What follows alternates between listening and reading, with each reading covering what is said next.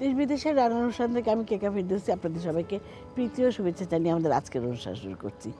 এই মুহূর্তে আমরা এসেছি উত্তরবঙ্গের দিনাজপুরে। আর এখন আমি যে জায়গাটায় বসে আছি এই জায়গাটার নাম হলো স্বপ্নপুরী। এটা একটা বিনোদন কেন্দ্র, স্বপ্নের মতো একটা জায়গা। প্রতিদিন অনেক পর্যটক আসেন এখানে বেড়াতে, পরিবারের সবাইকে নিয়ে এখানে সারাদিন বেড়ান, পিকনিক করেন। একটা আনন্দময় পরিবেশ এখানে সারাদিন ধরে চলে এবং সবাই এখানে আনন্দ করতে আসেন। আজকে আমি এই বিনোদন কেন্দ্রে এই জায়গাটায় বসে আছি। এখানে বসে আপনাদের দিনাজপুরের একটা মজাদার খাবার রান্না করে দেখাবো। উত্তরবঙ্গের রংপুর, দিনাজপুরে খুব বেশি আলুর ডাল রান্না করা হয়।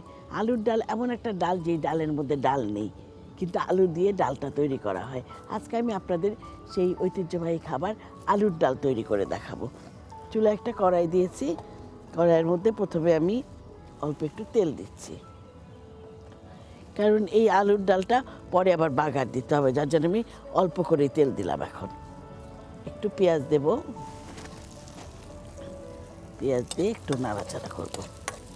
আর দেশ বিদেশে যেসব দর্শকরা দেখছেন তারাও চিন্তা করছেন যে এটা আবার কী ধরনের ডাল, যাদের এই ডাল নিয়ে খুব একটা ধারণা নেই। দেখুন এখানে আমি 4টা বড় বড় আলু সিদ্ধ করে ভেঙে রেখেছি আলুর ডাল তৈরি করার জন্যে। পেঁয়াজের মধ্যে আলুগুলো দিয়ে দিলাম, দিয়ে এখন আমি কিছুটা পানি দেব এর মধ্যে।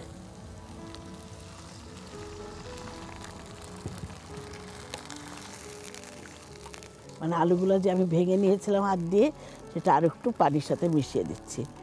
আলুর ডালটা কিন্তু খেতে খুব মজা, এবং সাদা ভাত দিয়ে এই অঞ্চলের মানুষ এটা খুব মজা করে খান, এবং সবার খুব পছন্দের একটা খাবার হলো এই আলুর ডাল। আলুগুলো আমি ভেঙে দিলাম। এখন তার মধ্যে 1 চা চামচ শুকনো মরিচের গুঁড়ো আর কম 1 চামচ হলুদের গুঁড়ো দিচ্ছি। লবণ যেটা তা তো দিতেই হবে। আমি এই 4 চামচের 1.5 চামচ লবণ দিচ্ছি আলুর মধ্যে। এটা কিন্তু দেখতে খুব ভাল লাগে, এবং ডাল ছাড়া যে ডাল হয় এটা এই অঞ্চলের মানুষই রান্না করে। দেখুন আলুটা প্রায় বলক এসে গেছে। এখন আমি এর মধ্যে 2টো টমেটো কেটে রেখেছি, টমেটো 2টো দিচ্ছি। কোনো কোনো অঞ্চলের মানুষ আবার এর মধ্যে একটু বেগুনও দেয়। আমি বেগুন দিচ্ছি না, টমেটো দিয়ে রান্না করছি। দেখুন এখন একটু টমেটোটা আমি একটু ঢেকে দেব। আলুর ডালের আরেকটা মজার জিনিস হলো এই অঞ্চলের মানুষরা আলুর ডালের মধ্যে ডিম দেয়। দেখুন আমি 4টা ডিম সিদ্ধ করে রেখেছি, ডিমটাও দেব। আর সবশেষে এটা হয়ে গেলে বাগার দেব। ডিমটা একটু পরে দিয়ে দেব, একটু পরে আমি আর একটু নাড়াচাড়া করব। আর সবচেয়ে মজার কথা হলো এই অঞ্চলের মানে উত্তর অঞ্চলের বিভিন্ন যে আমাদের জেলা আছে, বিভাগ আছে, সব অঞ্চলের মানুষরা এই ডালটা খেতে খুবই পছন্দ করেন। আজকে আমি আপনাদের এই ডালটা রান্না করে দেখাচ্ছি। টমেটোগুলো একদম গলে যাবে না, শুধু একটু নরম হবে। ডিম 4টা দিয়ে দিচ্ছি।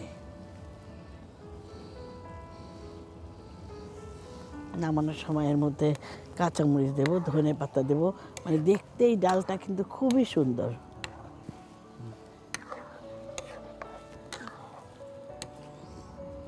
এখন আমি হাঁড়িটা একটু নামিয়ে রাখবো। এখন আমি এই আলুর ডাল যেটা তৈরি করলাম প্রায় হয়ে গিয়েছে। এখন আমি এটাকে বাগার দেব। বাগার না দিলে ডালটা আর কি পুরো হবে না। এটা একটু নামিয়ে রাখি আমি। এখন একটা তাওয়া দিলাম চুলায়।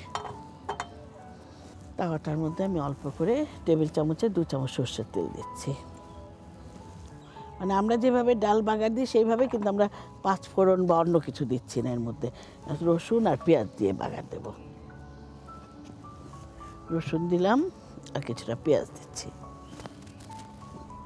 আর এখানে শুকনা মরিচ আছে, শুকনা মরিচ 5-6টা দিয়ে দিলাম। এটা একটু বাদামি করে ভাজতে হবে। আর মনে রাখবেন এই ডালটা যখনই রান্না করবেন আপনারা পোলাও দিয়ে না, এই ডালটা আপনারা সাদা ভাত দিয়ে, এবং এখানকার যে নানা রকম চিকন চাল আছে দিনাজপুরে, সেই চালের ভাত দিয়ে রান্না করলে, মানে রান্না করে খেলে সবচেয়ে ভালো লাগবে। আমরা এখন 2 মিনিট একটু অপেক্ষা করব, পেঁয়াজটা লালচে হলে তারপরে বাগার দেব।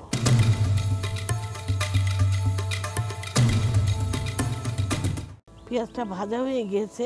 এখন আমি এটা ডালের মধ্যে ঢেলে দেবো। পেঁয়াজ আর রসুন যে বাগার দেওয়ার জন্য ভেজেছিলাম, ডালের মধ্যে পুরোটা দিয়ে দিচ্ছি।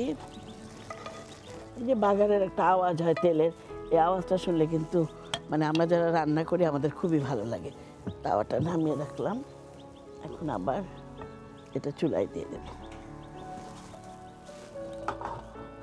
চুলায় দিয়ে আবার একটু নাড়াচাড়া করব। পেঁয়াজ, রসুন, শুকনা মরিচ, দেখুন ডালের রংটা কত সুন্দর হয়েছে, দেখতে কত ভালো লাগছে। এখন এটার মধ্যে এখানে কিছু কাঁচামরিচ কুচি আছে, অল্প কয়েকটা দিয়ে দেব, দেখতে ভালো লাগবে। আর সেই সাথে দেব ধনেপাতা কুচি কিছুটা।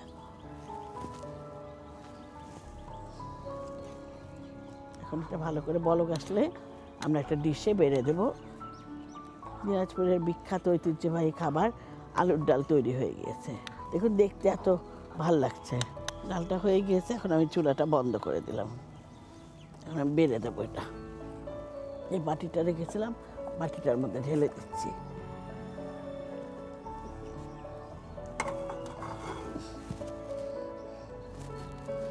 আমার মনে হয় টিভি সেটের সামনে যারা বসে আছেন, তারা যে দেখছেন তাদের বোধহয় খুব ভালো লাগছে। দেখুন ডালের চেহারাটা কত সুন্দর হয়েছে। আলুর ডাল, সেদ্ধ আলু চটকানো 4টি, সেদ্ধ ডিম 4টি, টমেটো কিউব করে কাটা 2টি, পানি 5 কাপ, পেঁয়াজ কুচি আধা কাপ, মরিচ গুঁড়া 1 চা চামচ, হলুদ গুঁড়া আধা চা চামচ, রসুন কুচি 1 টেবিল চামচ, কাঁচামরিচ কুচি 4টি, ধনেপাতা কুচি 1 টেবিল চামচ, শুকনা মরিচ 5টি, লবণ আধা চা চামচ, সরিষার তেল 4 টেবিল চামচ। প্রথমে চুলায় একটি কড়াইয়ে তেল দিন। তেল গরম হলে পেঁয়াজ কুচি সামান্য ভেজে সেদ্ধ আলু, পানি, মরিচ গুঁড়া, হলুদ গুঁড়া, টমেটো কিউব করে কাটা ও লবণ দিয়ে নাড়াচাড়া করে 5 মিনিট রান্না করুন। এবারে ঢাকনা তুলে সেদ্ধ ডিম দিয়ে আরও কিছুক্ষণ রান্না করে চুলা থেকে নামিয়ে নিন। চুলায় আরেকটি কড়াইয়ে তেল দিন। তেল গরম হলে পেঁয়াজ কুচি, রসুন কুচি ও শুকনা মরিচ দিয়ে বাদামি করে ভেজে রান্না করা ডালে বাগার দিন। এবারে কাঁচামরিচ কুচি ও ধনেপাতার কুচি দিয়ে বলক আসলে চুলা থেকে নামিয়ে নিন। তৈরি হয়ে যাবে আলুর ডাল। সুন্দর করে সাজিয়ে পরিবেশন করুন। আমি এতক্ষণ আপনাদের দিনাজপুরের একটা ঐতিহ্যবাহী খাবার আলুর ডাল রান্না করে দেখালাম। আশা করি আজকের খাবার রান্না করাটা আপনাদের সবার ভালো লেগেছে।